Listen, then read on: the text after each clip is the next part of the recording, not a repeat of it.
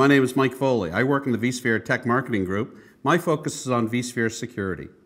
One of the things we've added in vSphere 6.5 is secure boot support for the ESXi hypervisor.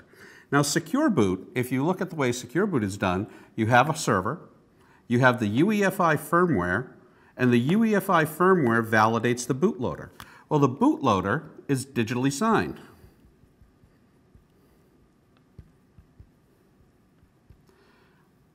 And it's digitally signed against a certificate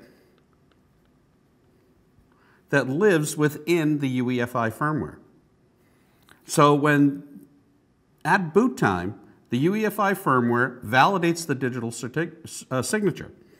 The digital signature, the bootloader, then validates the digitally signed VM kernel. The VM kernel then runs what's called the VIB verifier. Now, a VIB is a package, a digitally signed tar-gzipped package of all of the ESXi file system files. So rather than signing each file, I just sign the package. The ESXi file system references the contents of the package. We never take anything out of the package, we only reference what's in the package. So, in order to digitally verify that ESXi has booted cleanly, all I have to do is validate each and every VIB. And that is what the VIB verifier does.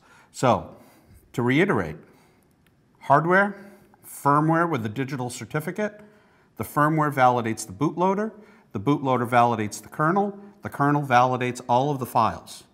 So now we have cryptographic assurance all the way from the files all the way down to the firmware. When secure boot is enabled, you cannot install an unsigned VIB.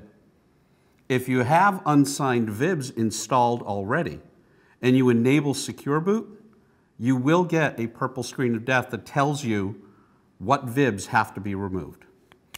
So, this allows you to meet requirements of file integrity at the hypervisor level. And with that, thank you very much.